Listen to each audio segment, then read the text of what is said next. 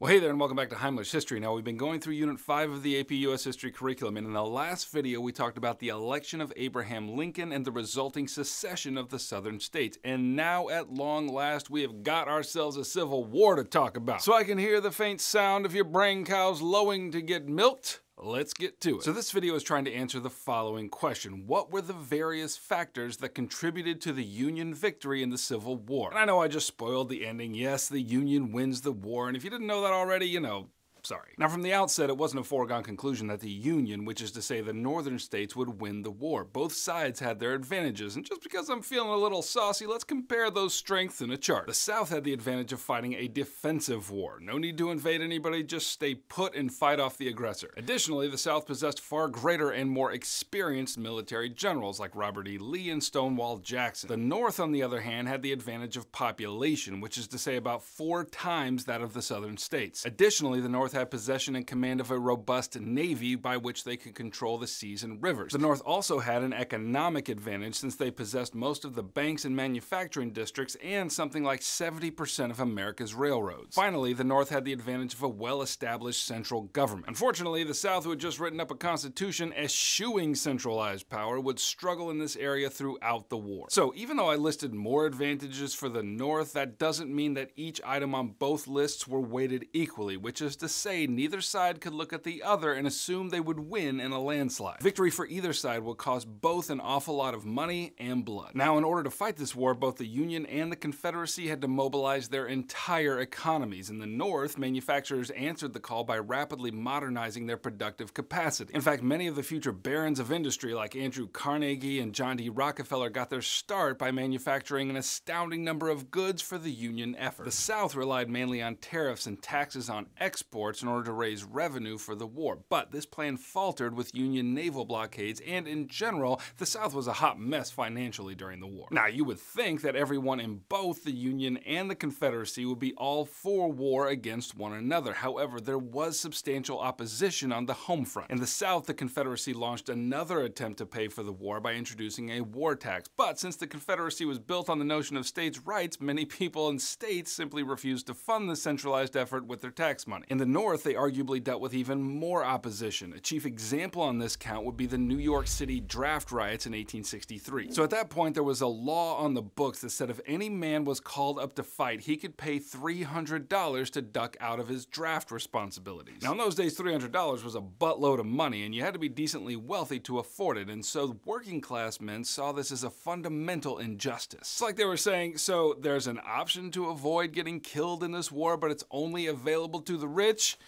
Yeah, that dog don't hunt. And so a gathering of men in New York City to protest this injustice turned violent, and at least 120 people were killed as a result. Okay, so all that we've done so far is just talk about the advantages that each side enjoyed and how this was kind of a total war for both, and how there was opposition to the war on the home front. So with all of that settled, let's talk about the course of the war itself, and to do that, let's go back to Lincoln's election in 1860. Lincoln was very clear that he would not stand for Southern secession, but neither did he relish starting a war over it. However, a little event occurred at Fort Sumter that gave Lincoln all the permission he needed. So Fort Sumter was a federal possession that happened to be located in Confederate South Carolina, which, to put it mildly, was awkward. South Carolinians cut off supply lines to the fort coming in from the north, and rather than fighting about it, Lincoln announced that he would be sending provisions to the Union troops trapped there. So the South had a choice: either let these federal troops be resupplied or blow up the incoming supply ships. And faced with that decision, they went ahead and started firing on the Union suppliers, and that is pretty universally agreed upon as the first official salvo of the war. Now, the first part of the war definitely belonged to the Confederacy, and to illustrate that, let's look at one of the first major battles of the conflict, the First Battle of Bull Run. In this battle, 30,000 Union troops marched to confront Confederate troops at Bull Run Creek in Virginia. And just to add a little sauce to this, I should mention that civilians actually came out with picnics to watch the battle. Hey honey, go grab some sandwiches, we gotta go watch a bunch of people get blown up. Oh, and don't don't forget the kids. Anyway, the battle began with the Union positively mopping the floor with the Confederacy, but once Confederate reinforcements arrived under the command of Stonewall Jackson, they sent the inexperienced Union soldiers to flight. And this first major conflict disabused both sides of the dream that this would be a short and tidy war. Now, we could talk about battles all day, and don't get me wrong, that will be fun, but you won't need to know many of the battles for the purposes of the exam. So let's talk overall strategy for both sides. One of the main Union strategies was called the Anaconda Plan, and basically that meant that the North would lean heavily on its naval advantage in order to blockade southern ports and control the Mississippi River, which,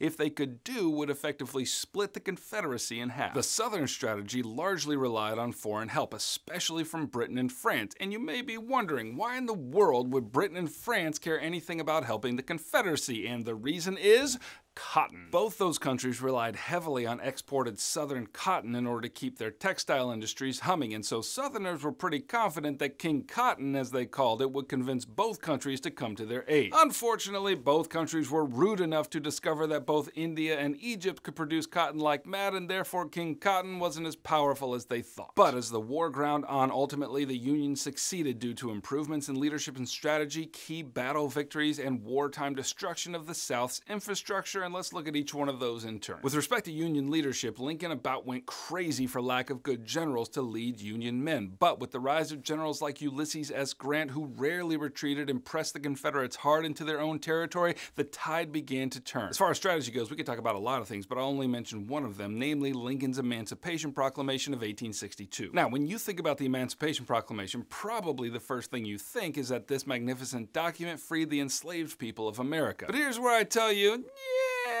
like, just think about it for a second. In the Emancipation Proclamation, Lincoln unequivocally freed all enslaved people beginning on January 1st, 1863. But go back and read it and you'll see that he actually only freed enslaved people in those states that were in active rebellion against the United States, which is to say the Confederacy. There were actually 5 states in the Union called border states, which were in fact slave states: Delaware, Maryland, Kentucky, Missouri, and West Virginia. Those states were not in active rebellion against the Union, and therefore slavery was allowed to remain active within their borders. So Lincoln freed enslaved people in the Confederacy, where he technically had no authority to do so, and did not free them in the border states, where he did have the authority to do so. That's why I say the Emancipation Proclamation was more of a military strategy than a document of freedom. However, that's not to say it didn't work. Like, in announcing this proclamation, Lincoln effectively changed the scope of the war. Like, it wasn't merely about saving the Union anymore, although that was certainly still in view. Now it was about eradicating slavery in the United States, and it was a good strategy because it did 2 things. First, a good number of enslaved workers in the Confederacy used this as an opportunity to escape their plantations and run to the safety of Union lines. Some of them actually took up arms and fought for the Union cause. Additionally, it basically closed the door on British help for the South. Once the war was cast as one against slavery, the British, who had recently abolished slavery themselves, would be very unlikely to take up the cause, especially when the need for Southern cotton wasn't nearly as acute. Now, another reason the Union succeeded was because of some key victories in battle, and although there were several significant battles on this count, let me just mention one, namely the Battle of Vicksburg. As a result of this battle, the Union gained control of the Mississippi under the leadership of General Grant, and that meant that the plan of cutting the Confederacy in half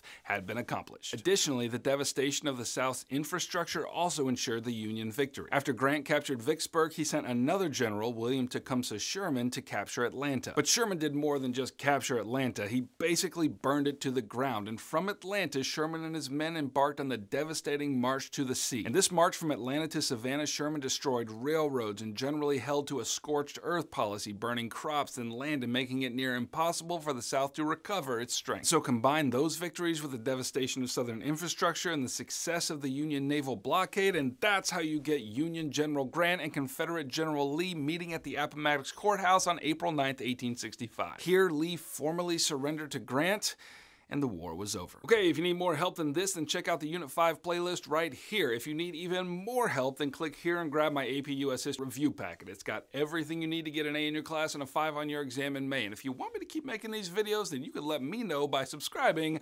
Heimler out.